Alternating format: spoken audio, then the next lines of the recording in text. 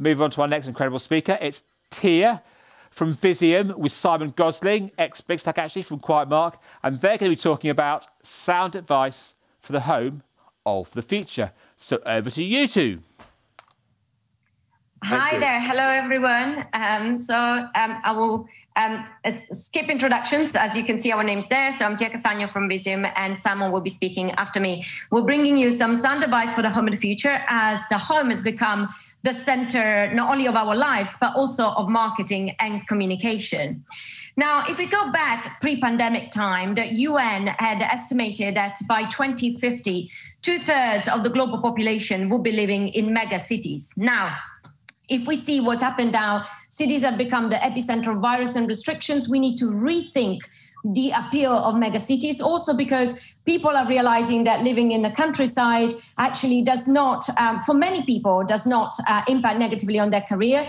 They also have close contact to nature, which we'll hear later from Simon, has got great effects, and also they have more freedom. So that has been rethought at the moment, and we know that that trend is here to stay because more and more people are buying property in the countryside. What we don't know if is here to stay is actually whether the environmental change, the positive environmental change that we've seen, and this image here from India is quite iconic, was incredibly visible during just the first few weeks of lockdown. So we know there is a visible evidence of the change that we can make.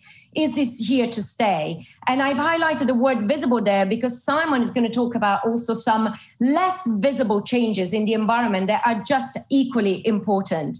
And I thought they are extremely relevant for us to discuss in this document. So for those people that cannot move to the countryside, cities are bringing the countryside to the city. And we've seen some major architects working on vertical forests and covering, so bringing the biodiversity of nature to the city, but also on the streets that we live on. This is a projection of a normal city in London, what it looks like today, what it could be looking like, post-pandemic, less cars, less metal, which of course looks better, feels better, and sounds better. And so this is perhaps where we're moving to with our cities, not only on macro architecture level, but also around our own homes. And now from that macro level, we're moving into the home. Now, quieter streets actually do not mean quieter homes, and actually the opposite. We have seen an increased amount of noise within our homes, which are really impacting on the privacy that we feel that we experience in the home. Just before pre-pandemic, IKEA had done a study on the privacy in the home. And although the great majority of people said that privacy was very important for them in the home, 1 in 4 felt they didn't get enough privacy in the home. If we ask that question now, that stat would probably be much worse. It would be closer 3, probably everyone would say they don't get enough privacy in the home, apart from people that are actually suffering from solitude in this period. So that issue of privacy comes in not only from the noise of other people that we're sharing with, but also having to work in this space. And not all of us have the possibility of building a polymorph space around us, where actually the space can function around everything that we need to do in the home: exercising, entertaining, looking after children, working. So we have a number of things that we're doing in this restricted space, but also voices that are coming to us from all sides. Human voices, as we said before, we need to co-live more with people in the home, working and educating themselves and so on. Digital voices that are coming at us through the screens, not only work, colleagues, but also talking to family and extended family more often via Zoom, but automated voices. So the Internet of Things has really had a party during this pandemic. And those automated voices have increased and definitely are here to stay as we use more and more speakers and other connected items in the home. Now, within this noisier environment in the home, consumers are choosing brands that really have a positive impact on wellness. These curtains you see here are curtains that actually purify the air. So instead of having a bulky, ugly, noisy machinery that does that for you, having beautiful curtains that actually have a dual role there.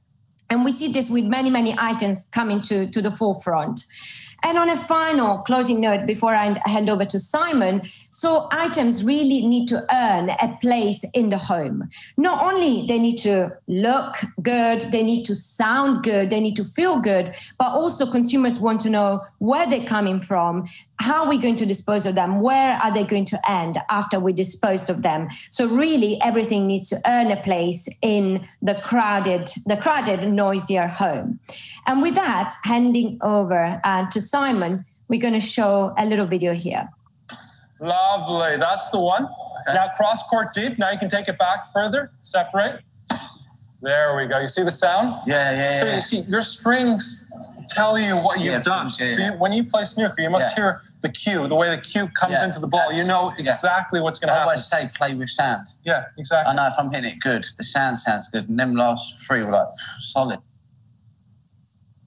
So there's Ronnie O'Sullivan having a tennis lesson from Greg Rudetsky. If you could press the button, the play button on the video at all, please, Tia. But Ronnie O'Sullivan's saying, I always play with sound. I know it's going to go in the pocket because it sounds right. Sound is such an integral part of our being.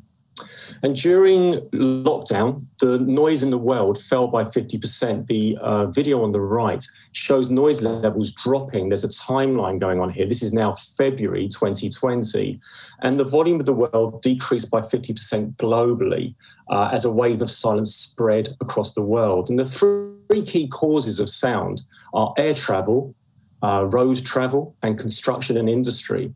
And something that QuietMark is asking as a company is, if sound has gone from 10 to 5, does sound have to return to 10 post-pandemic, or can we keep control of the sound levels? With air travel, people are Zooming, as we are here.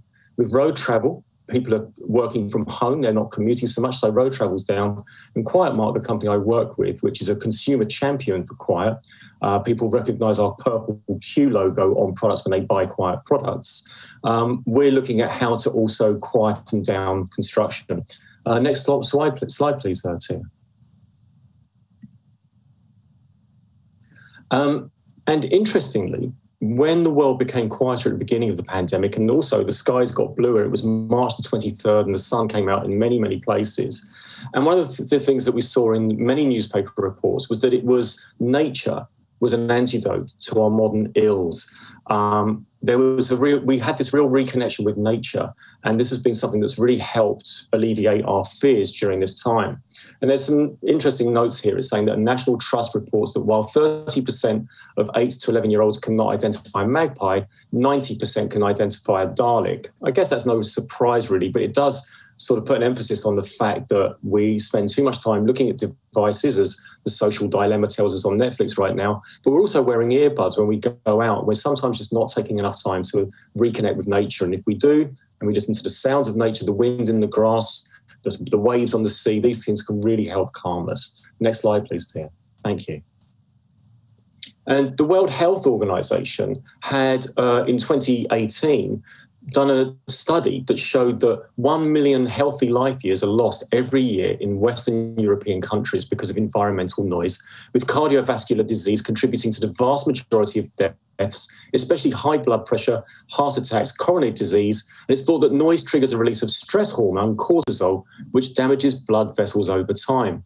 In the next slide, we see a pyramid, which is from a World Health Organization document that shows that at the bottom, the most of people affected, so feelings of discomfort from sound, but sound can lead all the way up to the top of the pyramid where less people are affected, but nevertheless, those million life years are lost due to sound. People really sometimes don't appreciate that noise pollution is a cause of death due to the stress that it causes people.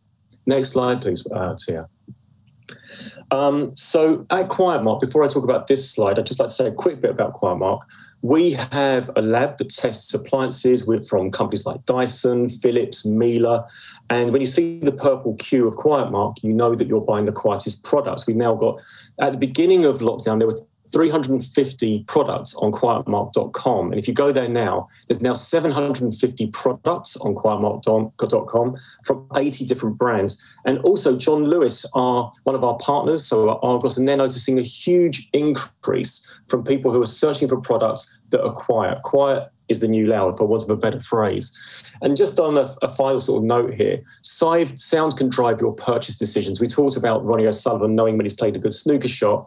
Sound influences us in so many ways. There was a study done a few years ago where French music was played in a wine shop, and when the French music was played, people bought French wine 77% of the time. When German music played, 73% of wines sold were German. So sound, even though people in that supermarket study said, I didn't even listen to the music, is nevertheless influencing their purchase decision.